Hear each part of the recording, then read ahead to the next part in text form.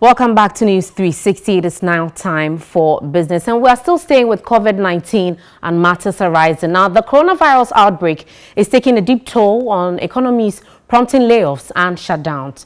Our Central Regional Correspondent Spencer Kwabena Boateng reports the tourism and hospitality industry would obviously not be spared. Some institutions in Cape Coast are taking bold decisions to ensure that COVID-19 does not spread across the country. One is the Summit Hotel. Now, a management team member posted on his social media platform that Summit Hotel is shut down indefinitely. When I spoke to him over the phone about this decision, he told me that in these trying times, the lives of his staff members and his clients who travel from far and near are way more important than tourism, and also confirmed to me that indeed business was even relatively slower before this decision was taken.